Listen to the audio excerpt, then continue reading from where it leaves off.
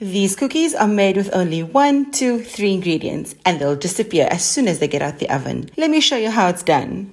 Start by adding 1 cup of softened Flora plant butter to a mixing bowl and add half a cup of sifted icing sugar. Then mix for 2 minutes until it's light and fluffy. Now add 2 cups of sifted cake flour and mix until a nice soft ball of dough forms. And why make 1 type of cookie when you can make 3? Shape the first ball of dough into a log and roll it in sprinkles. Add some chocolate nibs to the second ball of dough and some glazed cherries to the third. Then wrap all of your logs in some cling film and freeze for an hour. Righto, now we are almost ready to bake, so don't forget to preheat your oven to 180 degrees. And then slice up your logs into 1.5 centimeter discs. That goes into the oven for 10 to 15 minutes until they're lightly golden. Now control yourselves while they cool down and then serve with coffee, tea, milk, or my favorite, ice cream. Enjoy!